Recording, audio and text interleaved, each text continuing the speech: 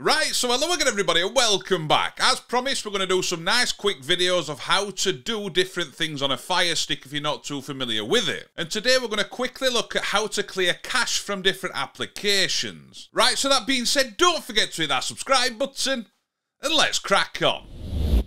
Right, so I'm on the Fire Stick 4K Max, but this is going to work for any Fire Stick or any Fire TV Cube or any Fire TV as well. And in a moment we will kind of explain what cache does, but let's get on with it first of all. So if I go across on the home screen, you're going to see above my head here, there's like a settings icon, a cog. And once you're at this, we can go down. And then you want to find where it says applications. Now once you've found this, simply click on that and then scroll down to the bottom where it says manage installed applications. And once we click on this, it's going to take us through to his apps section. There's a couple of different things you can do to sort it. You can sort it alphabetically or in size. But then once you're here, you can scroll down your apps. And once you find an app that you want to clear the cache, as you can see above there, you can see it says press play pause to uninstall or press the rewind button on your remote and this will clear the cache.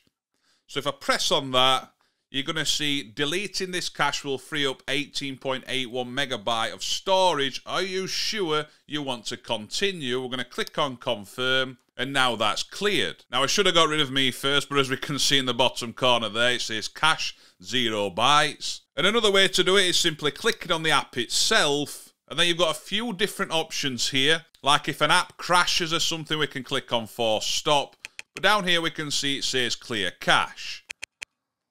Now I've quickly just launched iPlayer, simply so now I can go back across to settings, down to applications, manage installed applications, down to BBC iPlayer, and once again you can see the cache is now populated to 6.39 megabyte. And like we said, you can click the rewind button or we can click on the app, go down, says clear cache, click on that, and then it's gone. Now you can do this for every single app if you want, but cache is common. And if you do clear the cache, once you open the app up again, you will see that that cache starts to build again. But as we just saw with that, it was taking up 18 megabyte of storage. So if you do have a lot of applications installed, you might want to start clearing the cache, say, once a month. And one example of what cache does is when you open up an application, it starts loading up different images and stuff like that. It kind of saves that, so next time you start the app, it's a lot faster. Whereas if you clear the cache, it will have to load all those back in, and that's why the cache starts to populate again. But do let me know in the comment section down below, do you clear the cache, or do you just leave it? Me personally,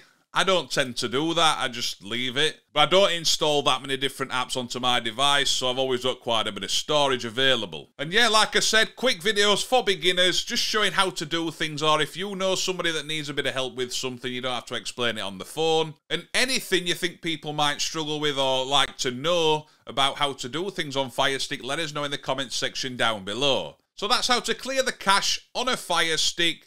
No jokes in these videos because I want to keep them as fast as possible. I hope you enjoy the rest of your day. Don't forget to hit that subscribe button down below, and I'll see you soon. Ta-da!